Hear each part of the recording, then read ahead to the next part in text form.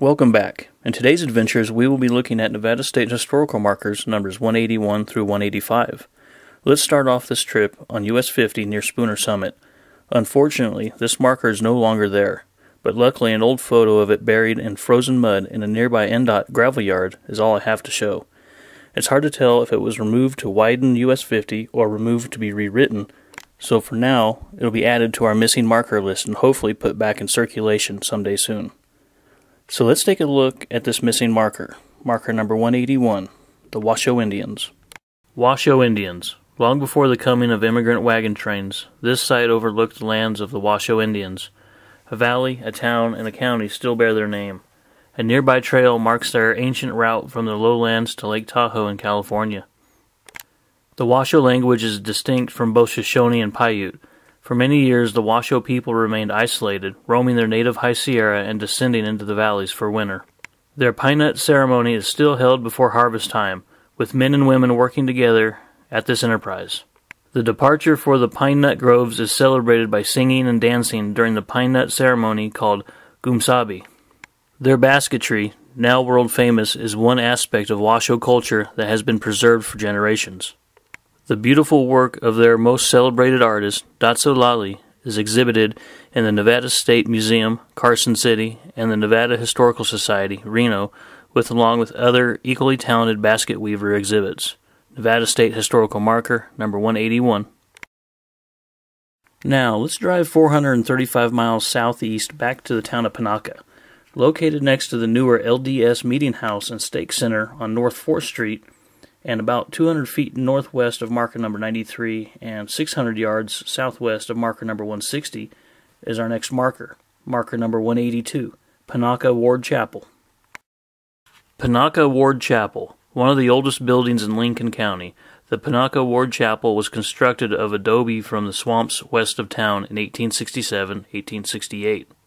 Built as a Mormon chapel, the building was also used as a school and recreation hall. The chapel is typical of the development in small Mormon pioneer communities in the Intermountain West during the mid-1800s. Nevada State Historical Marker, number 182. Turning around now, we need to head west to the town of Schurz. Located at the elbow of the Walker River on the corner of Cottonwood and US 95 is our next marker. Centennial Marker number 183, 1874-1974, Walker River Reservation. Walker River Reservation, 1874-1974. Although the area around Walker Lake in the Utah Territory is set aside for Indian purposes in 1859, it was not until 15 years later that President Grant signed the executive order formally establishing the Walker River Indian Reservation on March 19, 1874. Indian agent Calvin Bateman reported on August 31, 1874, that the reservation is the home of at least 600 Paiutes, who, if absent at all, are only so temporarily. Here the government has promised them an abiding place, and justice and honor demand that the compact remain inviolate. I am glad that the executive order reaffirms the obligation and sets at rest the question of its perpetuity. In 1974, over 500 tribal members lived on the reservation. The total land area, including the northern end of Walker Lake, exceeds 300,000 acres, as it did in 1874. Nevada State Historical Marker, number 183. 302 miles back east is our next destination. About 16 miles south of Ely is the Ward Charcoal Ovens State Historical Park and our next marker, marker number 184, Ward Charcoal Ovens. Ward Charcoal Ovens. These ovens were constructed during the mid-1870s and are larger and of finer construction than most other ovens found in Nevada. They are 27 feet in diameter and 30 feet high with a capacity of about 35 cords of wood, which was burned for a period of 12 days to produce about 50 bushels of good solid charcoal per cord. The charcoal was used in the smelters at nearby Ward, about 30 to 50 bushels being required to reduce 1 ton of ore. Each filling of one of these ovens required the total tree crop from 5 or 6 acres of land. During the late 1870s, the hills and mountains around many mining camps were completely stripped of all timber for a radius of up to 35 miles. As the railroads penetrated the West, charcoal was replaced by coke, made from coal, and the charcoal industry faded. The real worth of the old charcoal ovens is their historical function in reminding present-day Americans of a now-vanished industry. without which the great silver and lead bonanzas of the early West could not have been harvested.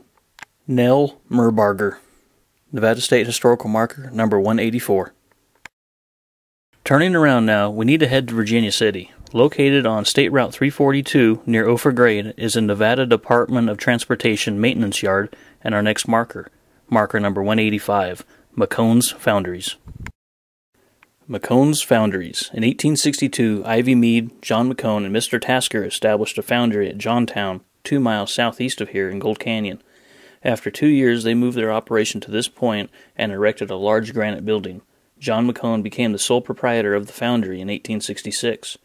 A fire on May 15, 1872, left nothing standing but the walls of the foundry.